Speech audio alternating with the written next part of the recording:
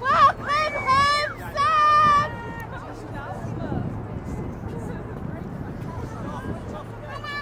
Hi, Sam! On the return of HMS Queen Elizabeth to her base port of Portsmouth, I send my best wishes to the 1,200 Royal Navy, Royal Marines, Royal Air Force and United States Navy and Marine Corps personnel on board the ship. I was pleased to hear of the important work you have undertaken to build relationships between the United Kingdom and more than 20 nations during your 7-month-long deployment.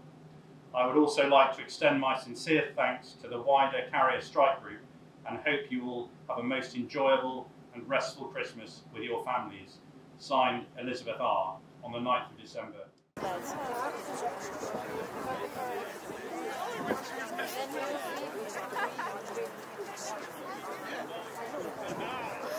think I've done a submarine.